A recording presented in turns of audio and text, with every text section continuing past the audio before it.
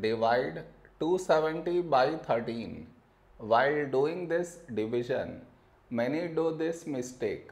What is the mistake that they do? I will let you know. But before that, we should frame it in this way. 270 and 13 here.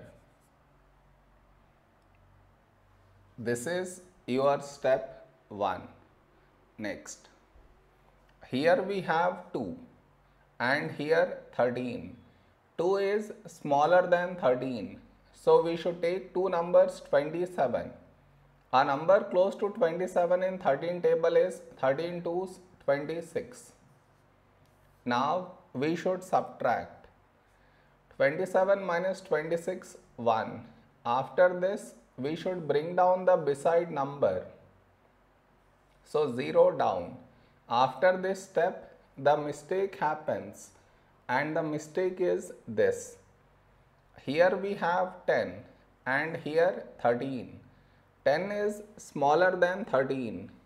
So what many do is they directly put dot and take 0, which is wrong. Why is it wrong? Because just now you brought this number down, and in the same step you want to put dot and take 0, which is wrong. I repeat, bring the number down and also put dot take 0. Bring the number down and put dot take 0.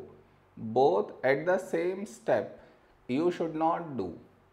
Instead, what you should think of doing is, which number should we take here? If I take 1, we will get 13. But 13 is larger than 10. So what we should do is, we should take 0. So 13 into 0, 0. Now we should subtract 10 minus 0, 10. Over here we did not bring any number down, and 10 is smaller than 13. So now we can put dot and take 0. So 100. A number close to 100 in 13 table is 13 7s 91. Now we should subtract, we get 9, and you continue the division. I am not doing that. Did you understand where does the mistake happens? You should not do that mistake.